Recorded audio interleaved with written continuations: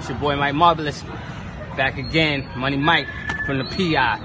Today we're gonna bring you a little episode. I want to tell you about the original people of the Philippines. Do you know that the original Filipinos are black, just like me? And today we're gonna go visit some of them. I want you guys to learn about our culture as well as our nightlife. So I found some people that need my video, and we're gonna go listen to their story and see how they live. Stay tuned.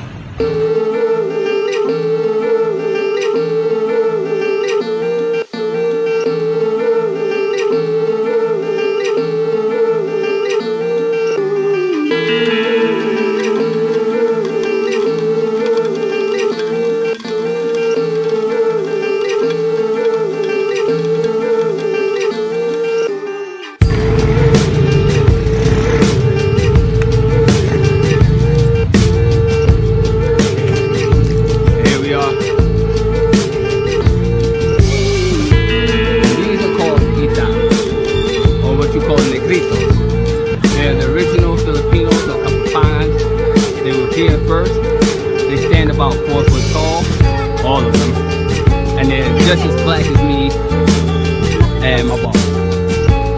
Hello, how are you? Kumusta? Okay. Anong pangalan niyo? Jenny po. Jenny? Ikaw, ate? Kambal po. Kambal? Opo. So we have Jenny and Kabal, and who's this coming? Who's that behind the car? Who are you? Oh, there we go. The new addition. What's your name, man? Ano kalagyo mo? Ano pangalan mo? Recon po. Okay. Hey. So gusto namin alam sa mga culture natin.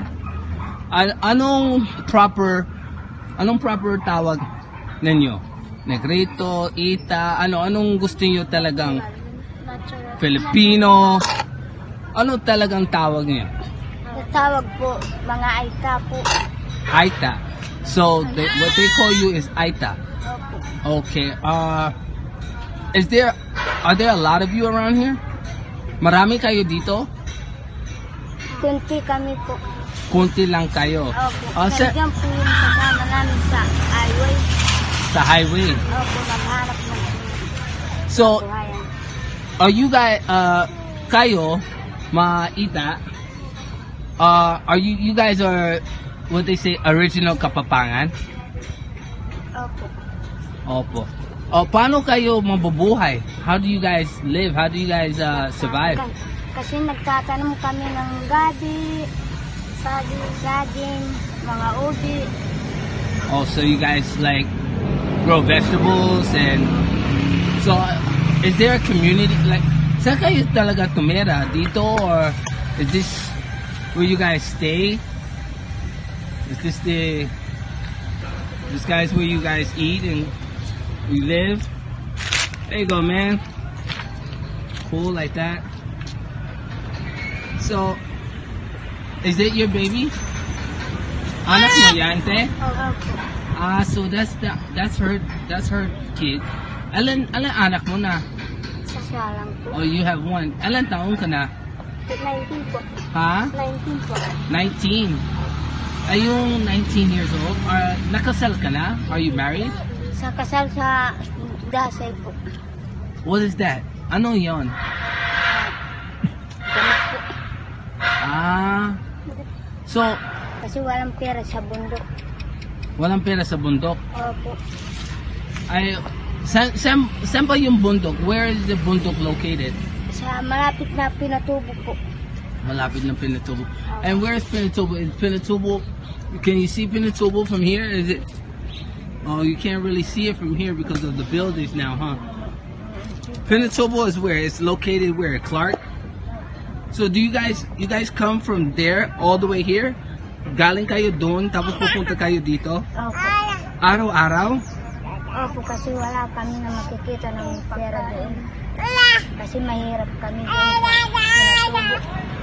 So mahirap kayo doon? Opo. Wow. Kasi wala kami ng pag pagbili ng So, pagbili ng asin, tabako. oh, so you guys just, araw-araw, magkano kumita nyo? Sa isang pamilya nyo, alam kayo. So, in your family, how many of, are you the nanay? Ikaw ang mama? Opo. So, this is your anak? Wow. Alang anak mo, nanay? 12 sila po. 12 po. 12? Opo. Namatay yung kasama ng mga bata. You have 12 children? She has 12 children, y'all. That's crazy. Oh, wow. So, dito lang kayo sa Angeles? Wala nang ibang lugar kayo nag-arol? Wala po, nandito po. So, talaga dito lang. So, you guys only been here in Angeles City, nowhere else? Opo. Wow. How about you? Alang taon ka namin? 15 niya po. 15? Nag-aral ka ba? Do you go to school? Nag-aaral na po yun. Nag-aral ya? Opo. Oh, so yung saan kayo nakukuha yung pang-aral nyo? Yung pang-baon? How do you get the lunch money and Sa tanim po. school supplies?